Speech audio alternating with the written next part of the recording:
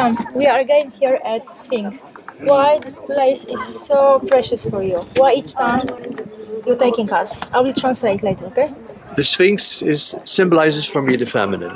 Dla mnie Sfinks to symbol kobiecości. And underneath the Sphinx, around 1,000 meters under the surface of the earth, A pod Sfinksem 1000 metrów pod poziemią tutaj ziemi which are the halls of records. mamy tam salę, zapisy naszej historii. They call them also the halls of Amenti. Niektóre osoby nazywają je salami Amenti. Thoth told us that here are the ancient Akashic records buried. A Todd przekazał nam, że tutaj są pochowane, schowane zapiski starożytnych czasów. It is a big hall having the flower of life symbol on the floor. To jest olbrzymia sala na dole z symbolem kwiatu życia na podłodze. The flower of life in the center has a pink purple flame. I pośrodku tego kwiatu życia jest taki płomień purpurowo-różowy, unosi się. Representing the Akashic records of the human consciousness before the fall of Atlantis. I ten ogień symbolizuje świadomość ludzkości przed upadkiem Atlantydy.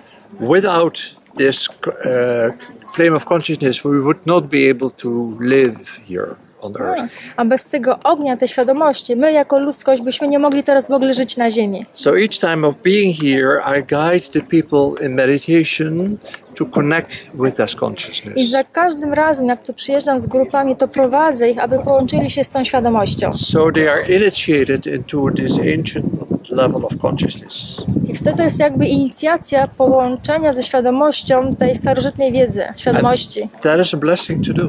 I to jest błogosławieństwo, że możemy to robić. Czy słynny Edgar Cayce, który mówił tutaj, że pod łapami Sfinksa znajduje się Wielki Testament zaginionej Atlantydy, byłyby w związku z tym prawdziwe? There's also a story about Cayce that under the Sphinx there are information about Atlantis. Tak, about Atlantyda. Very long time ago. That's why I talk about. To właśnie o tym mówię. Właśnie o tym mówię. And you always call Sphinx female. So Cheops is male and Sphinx is female. Zawsze nazywasz Sfinksa kobietą, a Cheopsa męską energią? Always like this? Zawsze tak? For me, she feels always very feminine. Ona zawsze dla mnie jest taka pełna kobiecości. But if you look to her beauty, A jak popatrzysz na jej piękno, then cannot be any doubt to nie ma żadnej wątpliwości. that she represents the masculine. That She cannot represent the ona po masculine. prostu nie może reprezentować sobą tej części męskiej, jest tak kobieca.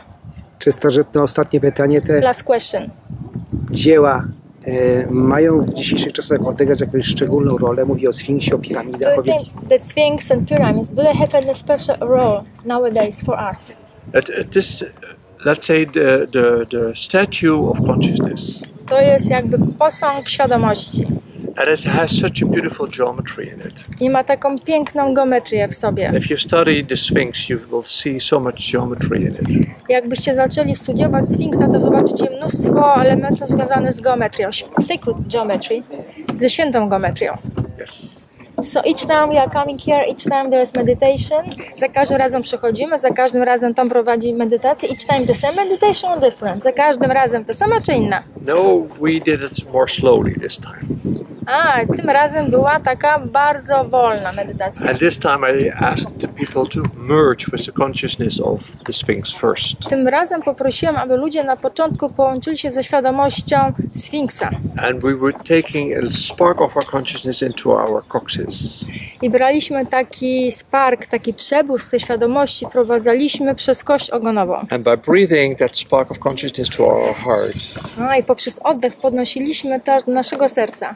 so it makes us believe and experiencing this consciousness of her.